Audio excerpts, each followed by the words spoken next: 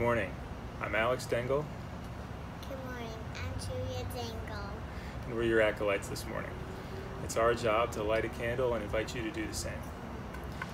And as we light candles in our homes, we remember the words of Jesus that we recite at baptism. Let your light so shine for others that they may see your good works and glorify God in heaven.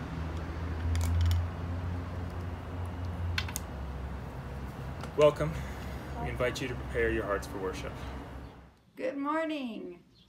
Welcome to Lutheran Memorial Church. My name is Susan Swanson, and this is Felix. Good morning and welcome. This is Sunday, August 23rd. Welcome to worship with us. Good morning, everyone. Today I miss seeing your faces, but it is still good to be together in worship. As we get started, I want to share some news with you about some staff changes that we have going on at LMC. One of the things that has changed a lot, you all know, in the last few months, 5 months or so, is how we make music together. A lot of you know that public health recommendations during these times of COVID-19 suggest that we refrain from singing together when we are all gathered in one place. And with that knowledge, we have decided that we're going to furlough our vocal choirs for the foreseeable future. That means we'll start them up again when things turn back to a more normal state, but for now we're going to put them on hold. And with that, our music director, Aaron Dupree, is going to take a full voluntary furlough from his job with us. Then also, our youth director, Don, let me know that he is resigning. Know that we will part ways with Don on very good terms. Don has a lot of love for the church and especially the youth, and we have a lot of love for Don. We will send Don into this new chapter of life with all of our love and encouragement. So Don will meet with the youth one last time in person this week, and then next Sunday will be both Don and Aaron's last Sunday with us. So while my heart is full, very full with these two departures, I'm also very happy to share that while we will also celebrate Holy Communion today, we have a baptism this morning. So in just a little bit, we will baptize Augustus Freevert and welcome him into the family of God. And I am so very excited for that. So today is also the 11th week of the 12 weeks of our summer series, Unraveled, where we've been looking at different biblical characters and how their lives have unraveled and what God has stitched back together with the unraveled threads. So today we will hear a story about a man named Job who experienced great highs and terrible lows in his life, and all the while he searched fervently for God. As we begin today, will you please pray our call to worship with me? Come in from the night. It is a new day, and this is where love lives. Take off your coat. Let the weight fall off your shoulders. For here you are known. Here you are loved. Come in from the rain. We can do anything together. We can survive together. When the world unravels from under your feet, come in, come in, come in. God is here. You are home. You will never be alone. Let us worship the God who weaves us together. Amen. Now I welcome our youth band as they begin with our first song, Bless the Lord.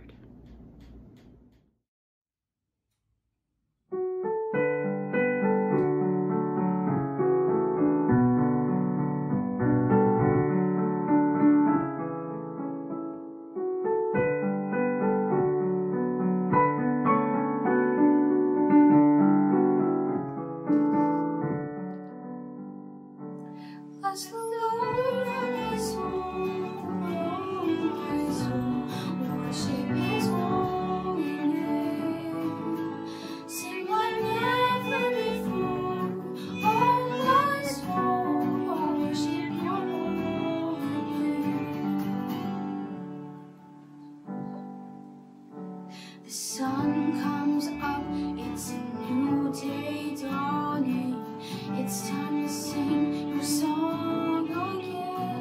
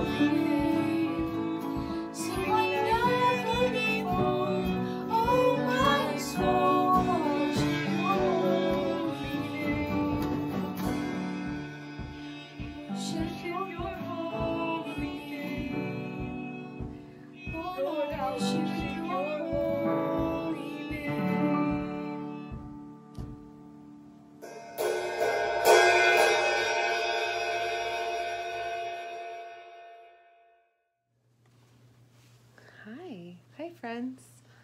So we have another baptism this week that we're very excited about.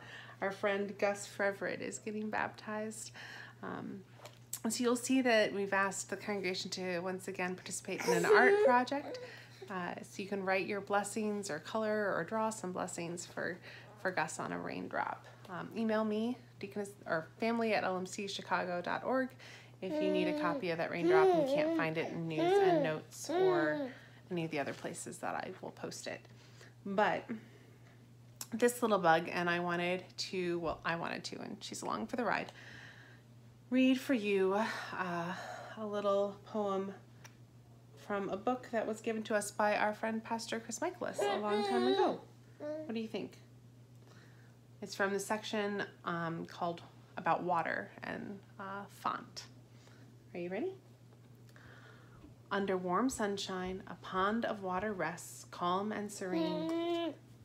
The blue sky inhabits the middle of the pond, and its sides reflect the greenery. Spotted with the yellow and the red and the violet, the water, the sky, the vegetation, hand in hand convey harmony and peace. Then comes the splash, and a tremendous stirring surges, reflections distort, giving way to a rushing flow of ripples, ripples concentric, ripples innumerable, all fleeing from the wound. Time elapses, ripples fade, reflections regain their shape, and once again emerges the pond, smooth and tranquil. By Yusuf O. Qassam. Blessings on your day.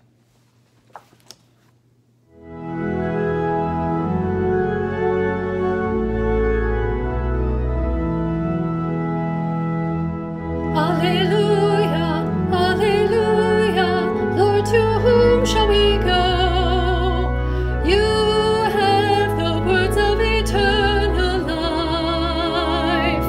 Alleluia. Our reading today comes to you from the 28th chapter of Job. But do people know where to find wisdom? Where can they find understanding? No one knows where to find it, for it's not found among the living. It's not here, says the ocean, nor is it here, says the sea. It cannot be bought with gold. It cannot be purchased with silver. It's worth more than all the gold of Ophir, and greater than precious onyx or lapis lazuli. Wisdom is more valuable than gold, and crystal. It cannot be purchased with jewels mounted in fine gold. Coral and jasper are worthless in trying to get it. The price of wisdom is far above rubies. Precious peridot from Ethiopia can't be exchanged for it. It's worth more than the purest gold. But where do people know where to find wisdom? Where can they find understanding? It's hidden from the eyes of all humanity. Even the sharp-eyed birds in the sky can't discover it. Destruction and death say we've heard only rumors of where wisdom can be found. God alone understands the way to wisdom, for he knows where it can be found. For he looks throughout the whole earth and sees everything under the heavens. He decides how hard the winds should blow and how much rain should fall. He made the laws for the rain and laid out a path for the lightning. Then God saw wisdom and evaluated it. He set it in place and examined it thoroughly. And this is what he says to all of humanity. The fear of the Lord is true wisdom. To forsake evil is real understanding. This is the word of God, word of life. Thanks be to God. Grace and peace to you today from God, our wisdom and our peace. Amen. In today's story, a man named Job has lost everything that he holds dear. He's lost his home, all his property, his family, his wife, his children, and his health. He is sick, poor, and miserable. His life has completely unraveled, and now he's trying to make sense of it. As he thinks about God's role in all of it, he realizes that he has this sort of if-then view of the world. Like, if I do certain things, then God will reward me. And on the flip side, if I sin, God will punish me. It's a kind of quid pro quo way of looking at his relationship with God. So all of this terrible suffering that he is experiencing, he rationalizes it must be some sort of payback for some past sin that he is now paying for. Honestly, his initial question makes sense to me. Everything seems to kind of fall into that quid pro quo category, right?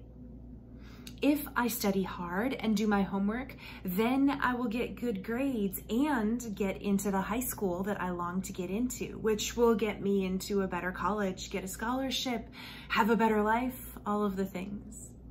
It's a logical way of thinking. If we eat well and exercise and meditate, then we will never get sick. If we raise our kids and do everything right with them, then they'll turn out to be stable adults. If we put in the hours at work on the project, then we will be rewarded. If we go to couples therapy and put in the effort, then our marriage will survive. It makes easy, logical sense that our current circumstances are explained by our past choices. I go back to this again and again. But Job, after a while, doesn't buy it. He says he has been a model for righteous living. And normally, I would roll my eyes at this sort of declaration of someone who says they have been a model for righteous living, this declaration of perfection. But I think this scripture is trying to teach us something here. If God is powerful and in control and all of that, how do we explain the really hard things in life? Like when someone is laid off, even though they've done everything right, or someone gets terribly sick, or we come very close to losing everything. Sometimes life unravels a little bit, and sometimes it unravels a whole lot, and it doesn't make sense, and we want to understand why. We hear scripture searching for understanding too. Several times it says, where can we find understanding? Where can we find wisdom? At times we work very hard to answer this question. We long to explain suffering so we can get to the other side of it and get through it. And we optimistically say things like, well, every setback is a part of some sort of plan that will eventually be a step forward.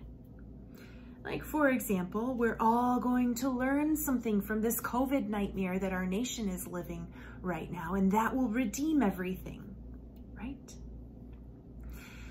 If we can explain it, then maybe we can find a way out from under the things that bruise us and even pull and rip our lives apart. In Greek mythology, King Sisyphus was doomed to have to push this huge boulder up a hill and roll it up every day, only to have it roll back down on him just as he reached the top. For eternity, he would discover day after day that not every burden can be shouldered. There is a lot of change and upheaval around us right now. Maybe you're feeling fine and okay in the midst of everything, but I know that some of you aren't. Some of us are shaking our heads, trying to figure out how we are going to pull off the next school year with our kids. Some of us really want to go back to school and see our friends and hang out with them. Some of us are supervisors and we need to lay people off in the next few weeks, and it's terrible. Some of us have tension in our families. Some of us are unemployed. Some of us are terribly lonely. Some of us are sick. Many of us are weary. In our Bible story today, Job never could make sense of the suffering that he endured. He sits there with the threads of his life unraveled in his hands, and he tries to figure it out. The end of our reading today gives an answer to that question, what is wisdom? The fear of the Lord is wisdom. Scripture answers itself. Now the word fear in Hebrew, yira, literally means awesome. Lyle Garrity writes that true wisdom lies in breathless reverence for God's mystery and expansiveness, for God's presence that is beyond what we can control or reason. God is simply bigger than our little brains can understand. But one thing is certain in the midst of the suffering, in the midst of whatever your Good Friday might be, and that is that God is there. God is with us. God was with Job, and God is with us. When we walk through the valley of the shadow, we will fear no evil, for God is with us, and God comforts us. Now, I don't know if any of us are going to stand triumphant on the mountain of distance learning in 9 months and say, we did it, that was great. I don't know if our loved ones will happily all find meaningful, well-paying work tomorrow. I don't know if getting a handle on our anxiety is always as easy as we want to think. I don't know if there's always a cure for every illness. But I do know that God is with us. And it's not just like, yeah, here's my bud God, God's with me. God with us is more than that. God with us is God filling in the very places where our foundations have cracked. God with us is softening us to create a gentler world. God with us is filing away our roughest edges and cultivating compassion in our hearts so that the heartache of this world is more bearable. Today we will baptize little Augustus Frevert. I wish I could say to you, little Gus, that now you are baptized and you will be able to magically overcome whatever challenge comes before you. But I won't say that. I will say, little Gus, that today you become a part of this family of faith called the church. Let me tell you, we are imperfect, and sometimes we are not our best selves. But with God's help, we are doing our best to radiate love into a broken world, and now you are a part of that. I can't promise you, Gus, that you won't face heartache in this life. But when you do, this community around you today and this church will be here to remind you that God is with you and in those very cracks of your broken heart. Now, Gus, I cannot explain how it all works, but I can say that God is expansive and mysterious and alive in this world in ways that we can't even come close to understanding. Through God's love, little Gus, you will make this aching world a softer and gentler place. Through carrying God's light, you will bring compassion and mercy. Through seeking God's heart, you will usher in God's justice simply by the way you live your life, and you will bless the life around you. Today, sweet child, you remind us, your congregation, and your family of all of that. God bless you, little guy, and God's peace be with all of us. Amen.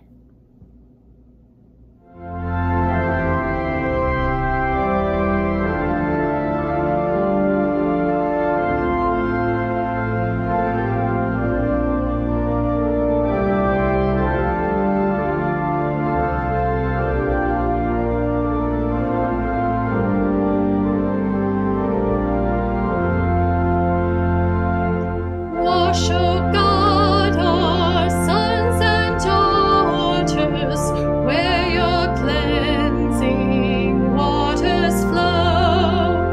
Number them among your people, blessed as Christ blessed long ago. Weave their garments bright and sparkling, compass them with love and light. Fill, anoint them, send your Spirit, holy dove and heart's delight. We who bring them long for nurture, by your milk may we be fed. Let us join your feast partaking, cup of blessing, living bread. God, renew us, guide our footsteps, free from sin and all its snares. One with Christ in living, dying, by your Spirit, children heirs. Oh, how deep your holy wisdom, unimagined all your ways. To your name be glory, honor, with our lives we worship, praise. We are people stand before you, water washed and spirit born. By your grace our lives we offer, recreate us, God transform.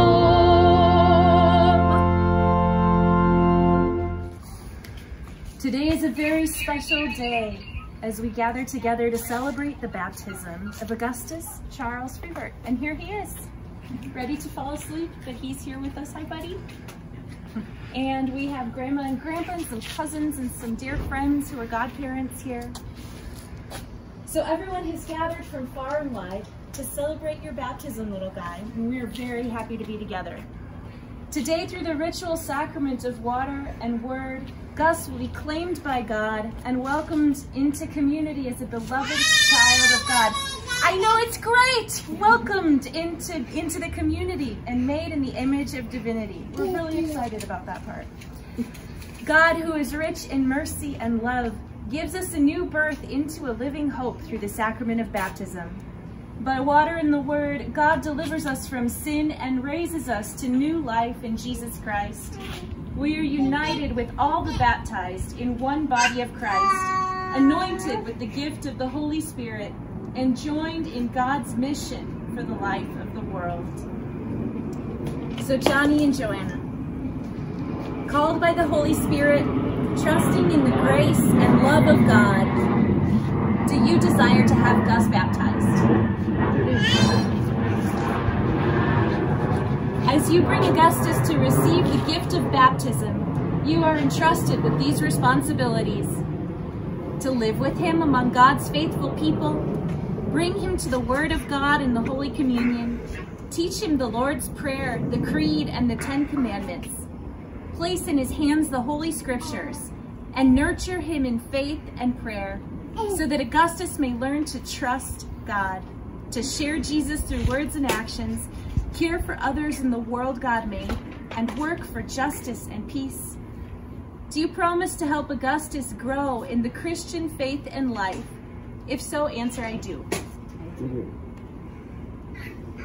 Godparents, Chrissy and Cameron, do you promise to nurture Gus in the Christian faith as you are empowered by God's Spirit, and to help him live in the covenant of baptism and in communion with the church?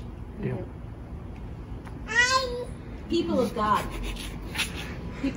who are at home, and people of God in the congregation who are here around us, do you promise to support Augustus and pray for him in his new life in Christ? If so, answer, we do. We do. Parents, Joanna and Johnny, and then godparents, Chrissy and Cameron, I ask you to profess your faith in Jesus Christ, reject sin, and confess the faith of the church. Do you renounce the devil and all the forces that defy God?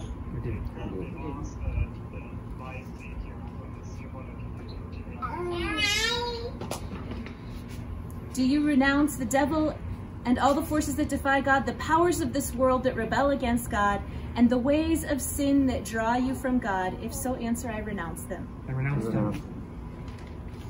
Please follow along if you like, if you have the book with you.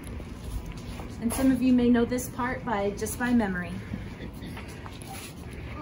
I ask you now to follow along as we profess our faith. Do you believe in God the Father? I believe in God the Father Almighty, creator of heaven and earth. Do you believe in Jesus Christ, the Son of God? I believe in Jesus Christ, God's only Son, our Lord, who was conceived by the Holy Spirit, born of the Virgin Mary, suffered under Pontius Pilate, was crucified, died, and was buried. He descended to the earth. On the third day he rose again. He ascended into heaven. He is seated at the right hand of the Father, and he will come to judge the living and the dead. Do you believe in God the Holy Spirit? I believe in the Holy Spirit, the Holy Catholic Church, the communion of saints, the forgiveness of sins, the resurrection of the body, and the life everlasting. The Lord be with you. and also with you. Let us give thanks to the Lord our God. It is right to give our thanks and praise. Holy God, holy and merciful, tender and mighty, you are the river of life. You are the everlasting wellspring. You are the fire of rebirth. Glory to you for oceans and lakes, for rivers and streams. Honor to you for cloud and rain, for dew and snow. Your waters are below us, around us, above us. Our life is born in you. You are the fountain of resurrection. At this font, holy God, we pray. Praise to you for the waters of baptism and for your word that saves us in this water. Breathe your spirit into all who are gathered here and into all of creation. Illumine our days, enliven our bones, dry our tears, wash away the sin within us, and drown the evil around us. satisfy all our thirst with your living water. Through Jesus Christ, our Savior. Amen. Okay, little Gus, this is your big moment. You want to come forward with your mom and dad? Do you want to touch the water? You want to feel the water? What do you think of that? It's pretty great, huh? You can come up and touch the water too if you want, or maybe with your mom and dad later. So we're going to dump some of that water on top of you, Augustus. Augustus Charles Freevert, I baptize you in the name of the Father, and the Son, and the Holy Spirit, one God, Mother of us all. Amen. Now we're going to make the sign of the cross on your forehead with this oil, little guy. Augustus, child of God, you have been sealed by the Holy Spirit and marked with the cross of Christ forever. Amen. Let us pray. We give you thanks, O God, that through water and the Holy Spirit you give your children new birth, cleanse them from sin and raise them to eternal life.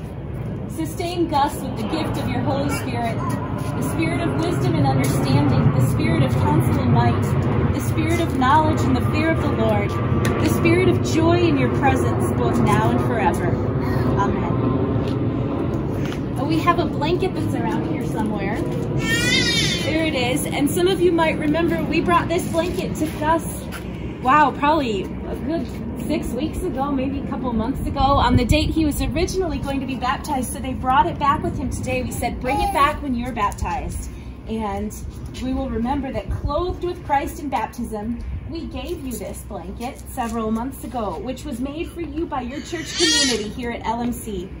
May this blanket be a reminder of the love of your congregation that surrounds you and holds you and supports you even from afar in our own living rooms and our kitchen tables.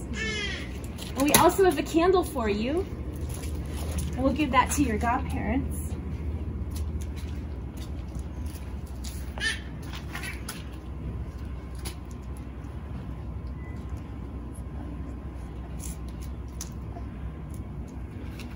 So Gus, we give you this candle as a reminder of Jesus, light of the world, who shines in even the darkest of places. Gus, you are a bearer of this light.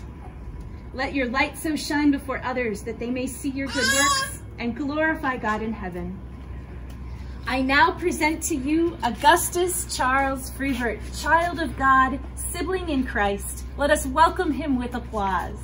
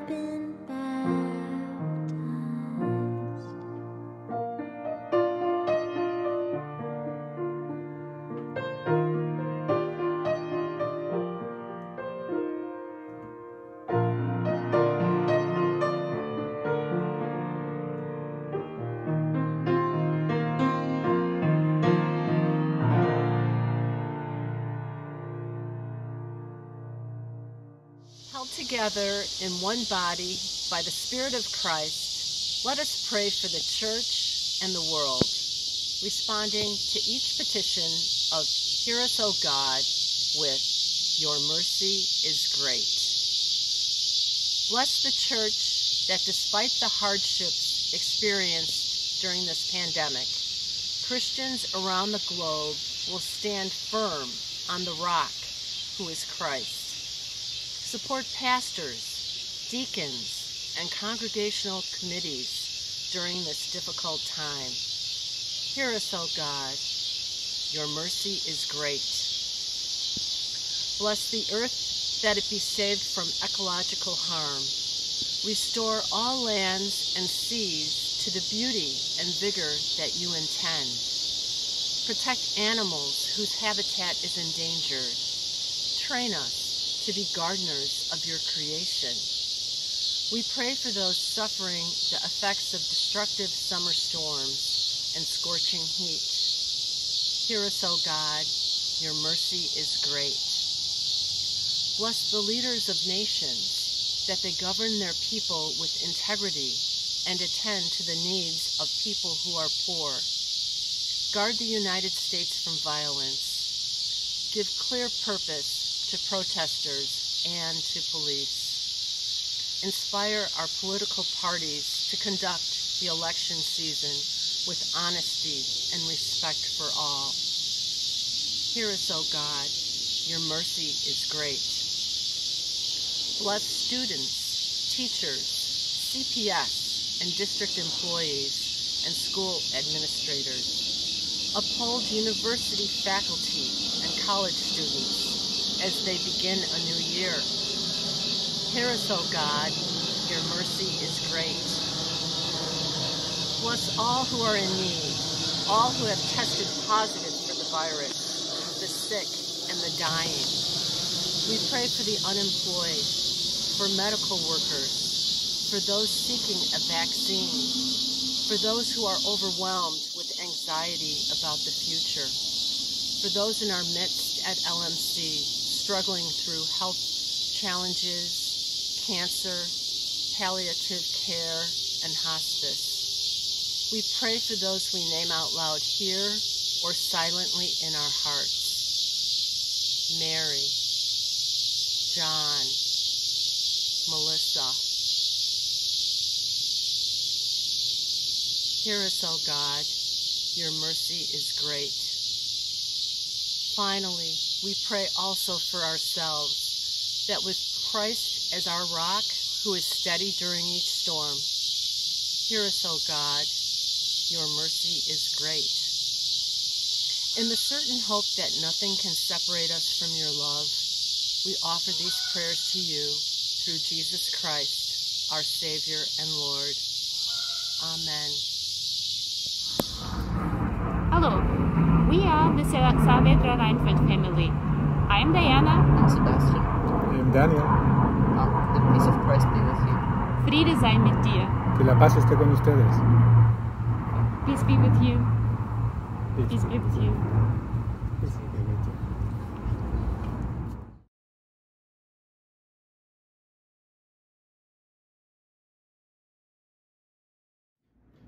Today, we give you thanks for your offering, which helps sustain this ministry. For the many ways that you give and serve one another, I thank God. Now let's prepare our hearts and minds for communion. The Lord be with you, and also with you. Lift up your hearts. We lift them to the Lord.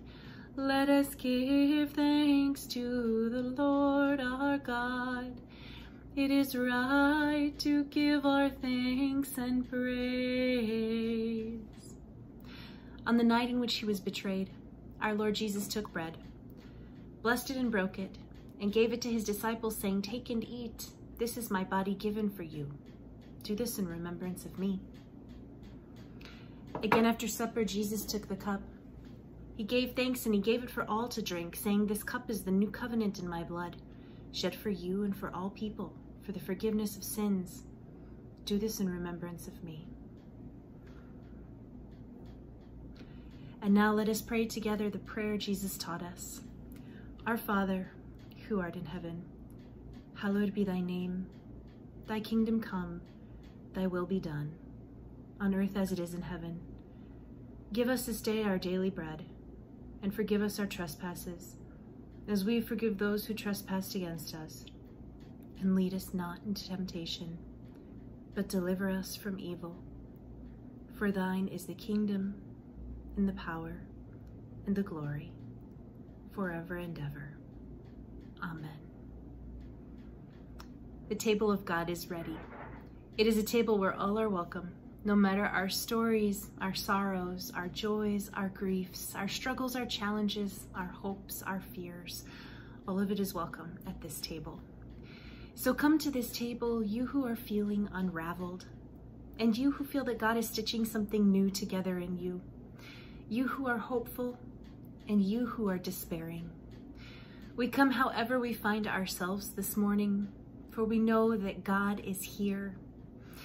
These are the gifts of God for the people of God. Please come.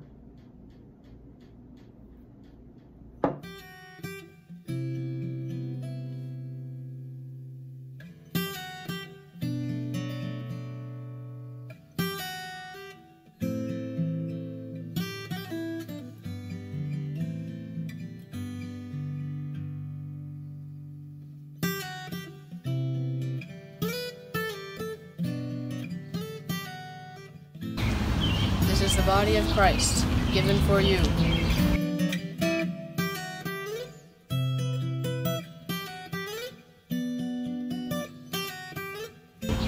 This is the blood of Christ, shed for you.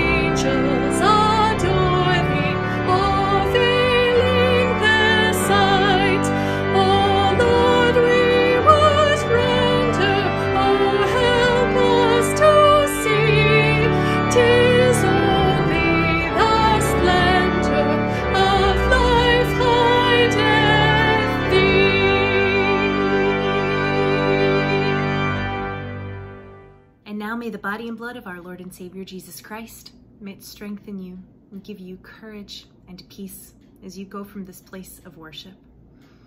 Now receive this blessing. You can raise your hands with me if you like. May the Lord bless you and keep you. May the Lord make his face to shine upon you and be gracious to you. May the Lord look upon you with favor and give you her peace.